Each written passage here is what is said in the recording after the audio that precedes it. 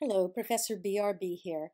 This will be the first in a series of lessons on creating interactive documents in Adobe InDesign CS6. First, we're going to set our document up by going to File, New, Document. Then we're going to choose the intent of web.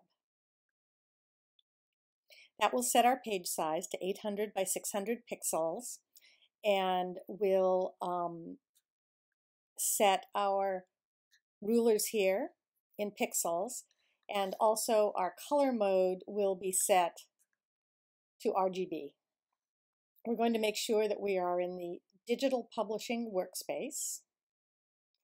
And the first thing we will be doing is setting up our layers, which we'll be using in future lessons. So go to your layers panel and rename your first layer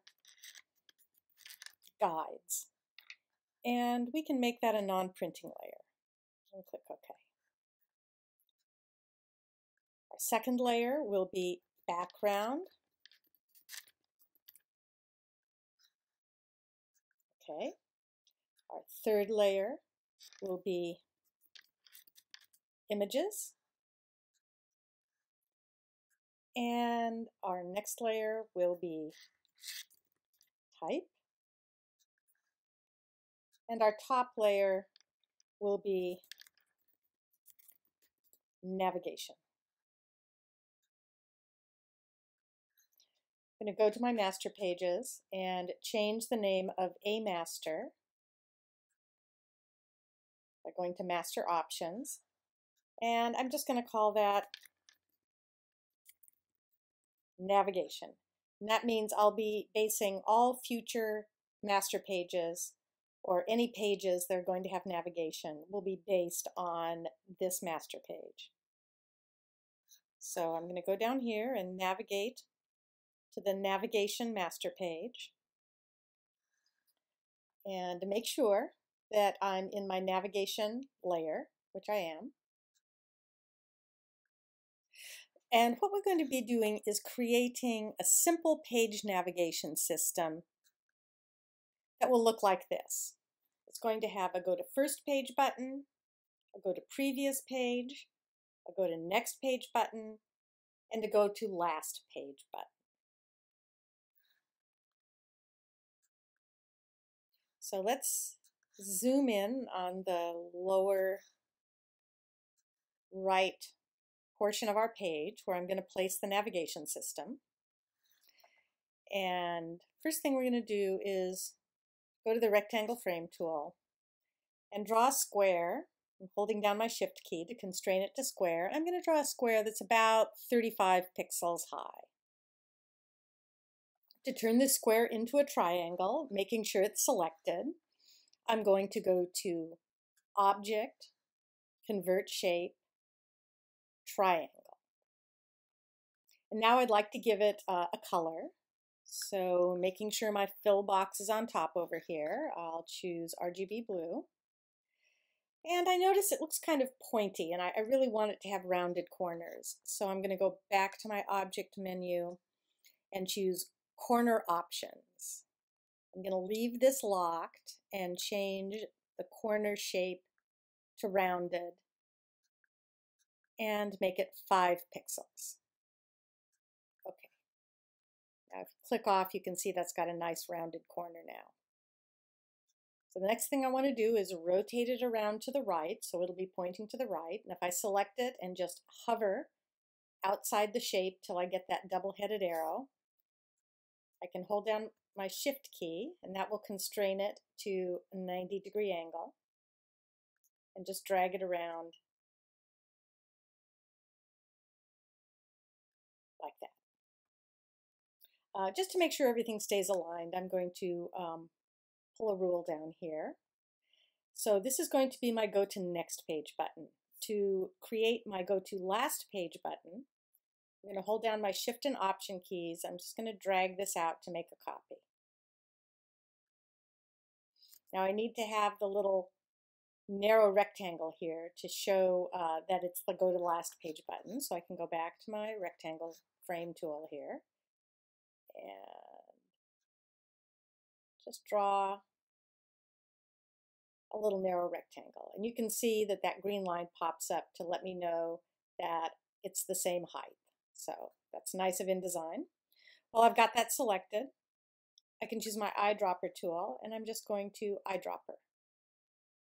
And that copies the rounded corners and the color to my new shape.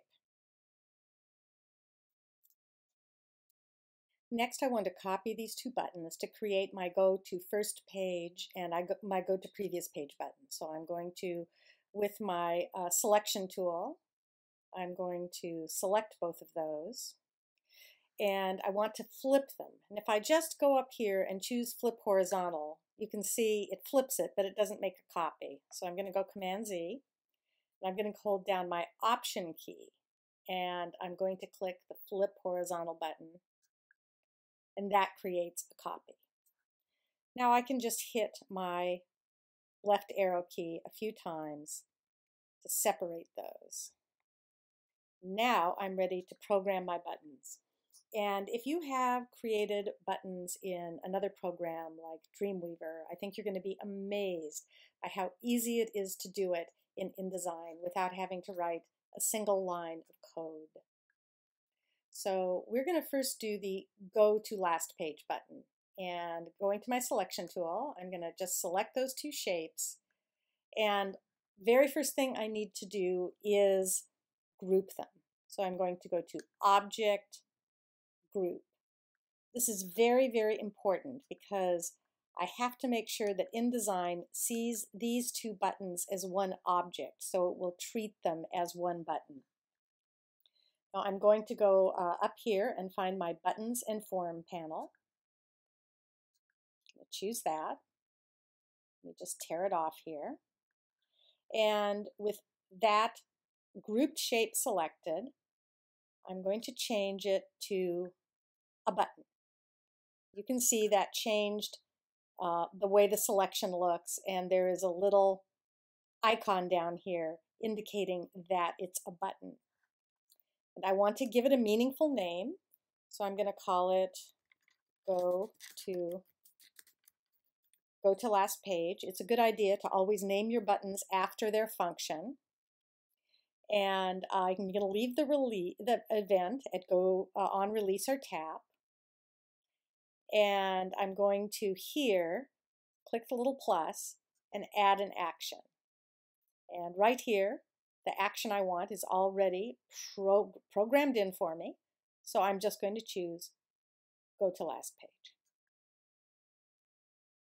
Now I want to add a rollover state so that the user, when they mouse over the button, will have some indication that it's an active button. So I go with the button still selected, I go down here and click on rollover. Now I need to do something to make this button look different.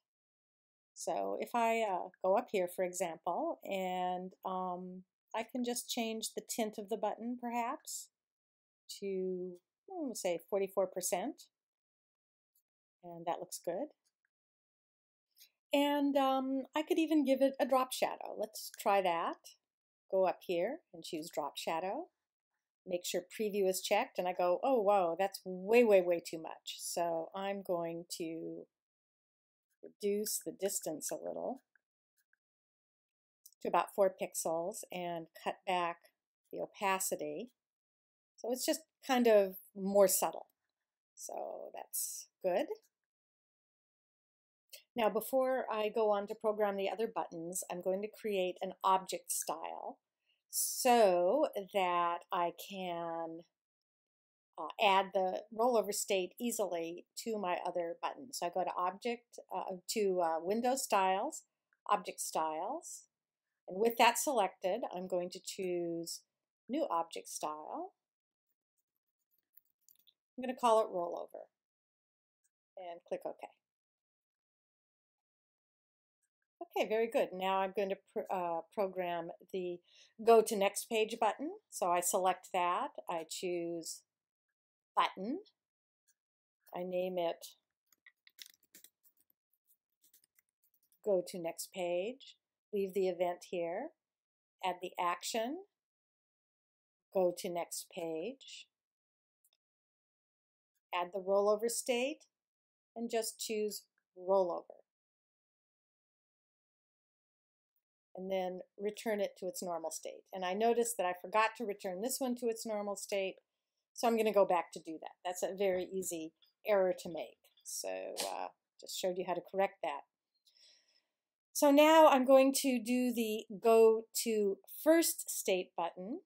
And you'll remember it's very important that I group these two items. So I'm going to group them and go to Object Group.